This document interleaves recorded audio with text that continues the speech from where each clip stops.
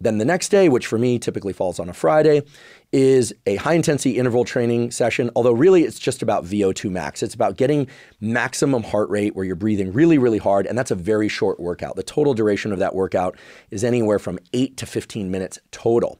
So for me, it involves getting on an Airdyne bike. Those are those bikes with some resistance because there's a fan, although you could do this on a rower. Basically anything where you can exert yourself to get your heart rate way, way up and breathe very, very hard, where you're not going to injure your musculoskeletal system. You're not going to do any soft tissue damage. So you need to figure out what that is for you. Again, the PDF explains how to select that.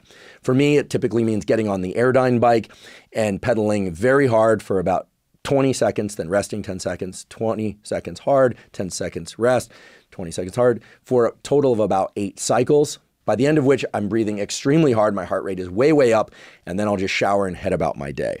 And then the following day, which typically for me falls on a Saturday, although again, we're going to talk about flexibility and how to build flexibility into the schedule.